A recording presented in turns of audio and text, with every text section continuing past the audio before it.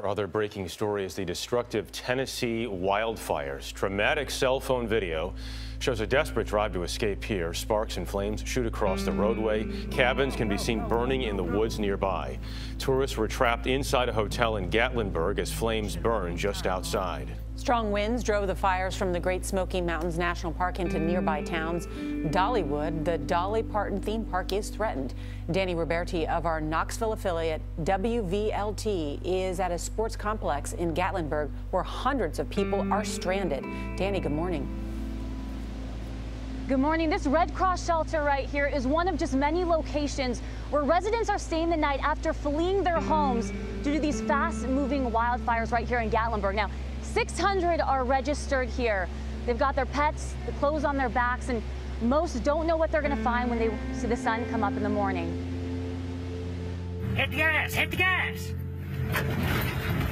Cell phone video shows flames surrounding a driver evacuating the area of Gatlinburg, Tennessee, late Monday night. God. Fire threatened to block off the only road to safety. Go, go, go, go, go, go. At one point, sparks flew over the windshield. Almost every cabin in Chalet Village is burning to the freaking ground. The driver says he was able to escape. It is unclear if everyone was as lucky. Yes. Flames closed in on the Park Vista Hotel in downtown Gatlinburg. People trapped inside recorded video on their cell phones as the fire burned. The lights flickered on and off in the smoke-filled lobby where guests were forced to wear masks.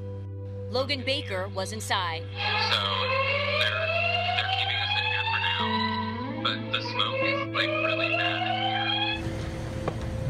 At one point, at least 30 structures in Gatlinburg were burning. The Mountain Lodge, a roadside restaurant, was destroyed. Oh my God, it's so hot. High winds caused the Chimney 2 fire, which began in the Smoky Mountains last week, to descend on surrounding towns. Drivers captured the fires cascading down the mountain as they were forced to evacuate. Earlier in the day, smoke blanketed Gatlinburg in an ominous cloud. We're dealing with some very difficult situations here in Gatlinburg. That if you are a person that prays, we could use your prayers. We're going to begin with the severe weather that slammed the Carolinas overnight. It is the latest in a series of violent storms ripping through the South. Heavy wind brought down trees, snapped power lines, and closed roads in South Carolina. This dramatic time-lapse video shows the storm moving through the Atlanta area. Video captured one of several water spouts that touched down off northwest Florida. In just over a day, more than a dozen confirmed tornadoes hit Louisiana, Mississippi, Tennessee, and Alabama. At least 5 people are dead. Dozens more have been hurt. Mark Strassman is in Rosalie, Alabama, where residents are learning the extent of the destruction. Mark, good morning. Good morning. You can take a look at this and see why this community is in storm shock after the EF2 tornado came barreling through here with winds up to 135 miles an hour. 20 buildings, including a Baptist church and a shopping plaza, lie in piles of rubble just like this. There's so much that needs to be done that I don't know where to start. Connor Hughes, like many here in Jackson County, has returned to what's left of his home. He's struggling to scrape up the essentials of life. I'm just trying to collate some bowls and stuff so I can get something to drink. Hundreds of structures were leveled and thousands of people are without power. Jim Smith lost his business when the twister hit. My business is gone. It's no big deal. I'll get it all together and restart. It's coming right at us. Look at this. You can see the path of destruction and ruin. The severe weather system began here in northeast Alabama, blew into Tennessee and Georgia, and then headed for the Carolinas. 100 miles north in Tennessee, the town of Athens is recovering from extensive property damage. We are extremely fortunate that we have not had a fatality at this point. I think that's something that we're very blessed to be able to say, considering the massive amount of damage. The county's mayor became emotional, sharing the story of a family who escaped the worst. In one of our hardest hit areas, a new child came into the world. That family's house had been destroyed, and they made it to the hospital and gave birth this morning. So we had 20 injured and 1 brand new life.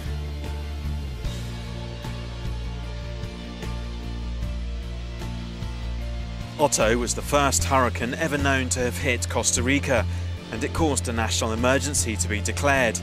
In a tweet, Costa Rica's president said that at least 9 people had been killed and 2,500 evacuated. He declared 3 days of national mourning. At least another 6 people are also known to be missing. Otto battered the country with high winds and torrential rain after it arrived on Thursday morning. Severe weather caused by Otto killed 4 people in Panama earlier in the week. Now an extensive cleanup operation is underway, and among the debris, 1 dog was rescued. After leaving Costa Rica, Otto weakened into a tropical storm. Little more than 2 weeks after Italian scientists warned climate change had put much of the country at risk of flooding, parts of the northwest have been inundated by heavy rain.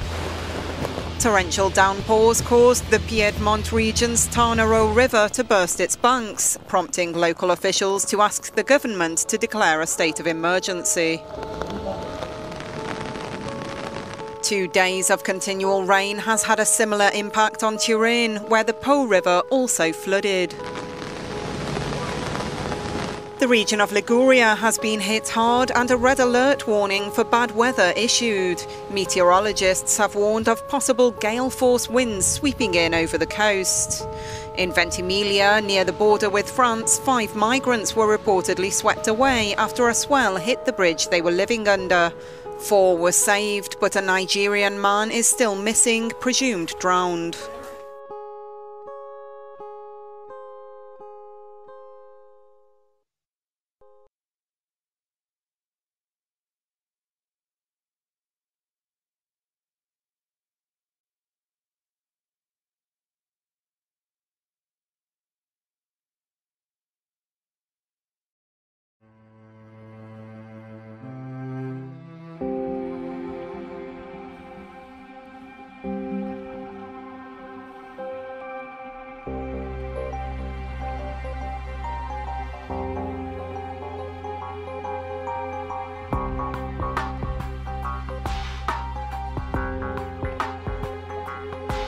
Clearly the spawning is down this year because there are so few acroporid corals left. We lost about 90% of them in the bleaching event, and they'd been impacted by 2 years of cyclones previous to that. So there just weren't very many adult corals here to spawn.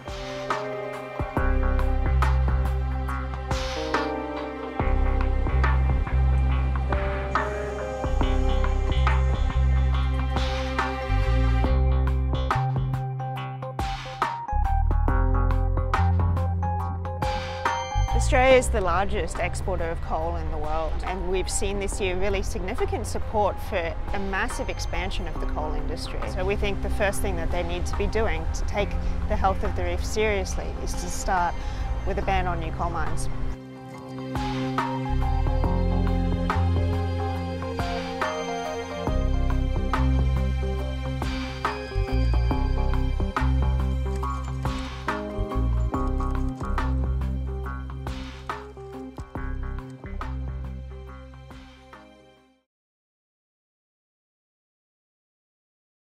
China's smog could make it more difficult for people to fight off some infections. The air pollution has traces of antibiotic-resistant bacteria. A team from a university in Sweden took over 800 samples of DNA from humans, animals, and various environments across the globe. In Beijing, the air samples contain DNA from genes that make bacteria resistant to some of the most powerful antibiotics we have, including carbapenems. Carbapenems are a sort of last resort antibiotic doctors can prescribe to treat certain infections caused by resistant bacteria. The team notes there's probably a mix of live and dead bacteria in the air, and it's the live bacteria that could be a real threat.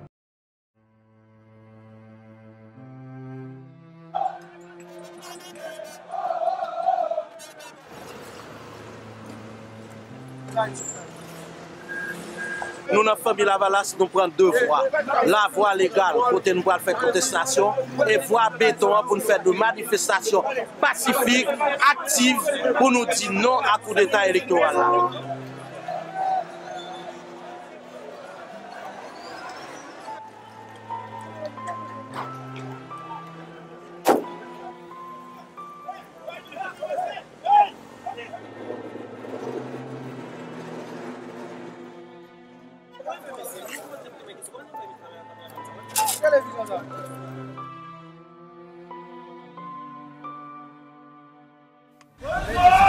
Belgian authorities say one of the organisers of this week's riots at a refugee shelter belongs to a radical cell.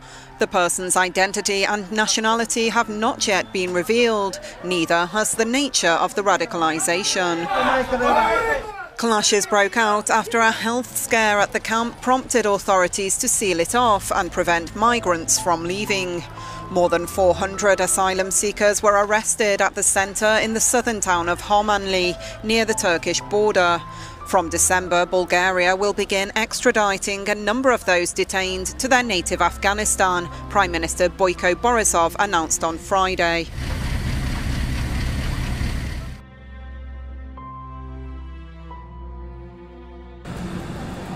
The flames that engulfed a squalid camp on the Greek island of Lesbos on Thursday night were a reminder that Europe has neither solved nor shed the refugee crisis of 2015. A deal with Turkey to hold back the vast human flow across the Mediterranean is fast unravelling. When 50,000 migrants massed across the sea to Greece, you caused an uproar. You began asking, what would you do if Turkey opens its gates? Look at me. If you go any further, these border gates will be opened. President Erdogan's warning comes in response to the European Parliament's vote on Thursday to call a halt to talks with Turkey over its possible future membership of the European Union. An overwhelming majority of MEPs endorsed the non-binding motion because of what they see as Ankara's disproportionate reaction to a failed coup in July. And the Turkish government has also voiced impatience with the EU for its failure to make good on the promise of visa-free travel for Turkish citizens to Europe. The Deputy Prime Minister spoke to Al Jazeera in London. Previously, 6,000 to 10,000 illegal migrants a day were trying to cross from Turkey by land or sea to Greece. Now it has stopped completely. Turkey did what was expected and kept its promise, but Europe didn't fulfill its responsibilities. Therefore, if Europe is not going to give visa-free travel, Turkey will retreat from the deal. So the question that haunts EU leaders is this: will Turkey reopen the refugee and migrant floodgates into Europe? The answer is not if, but when. Jonah Hull, Al Jazeera.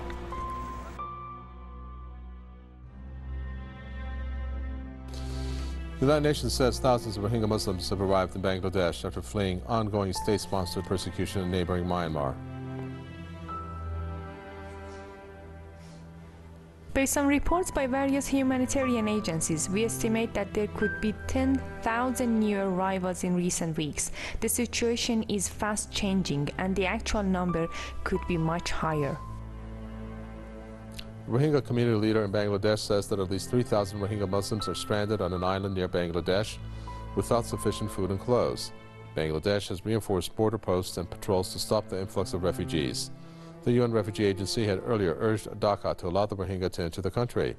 The Rohingya community has been forced to leave Myanmar amid extensive discrimination and crackdown by the government. International rights groups have time and again highlighted the plight of the Rohingya, who were described by the UN as the world's most persecuted minority.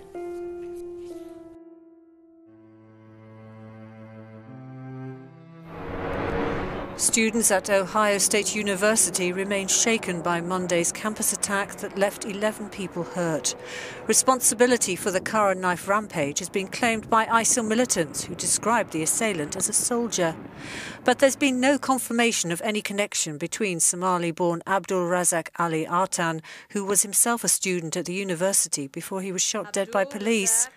The authorities are investigating terrorism as a possible motive, suggesting Artan may have been radicalised online by jihadist propaganda.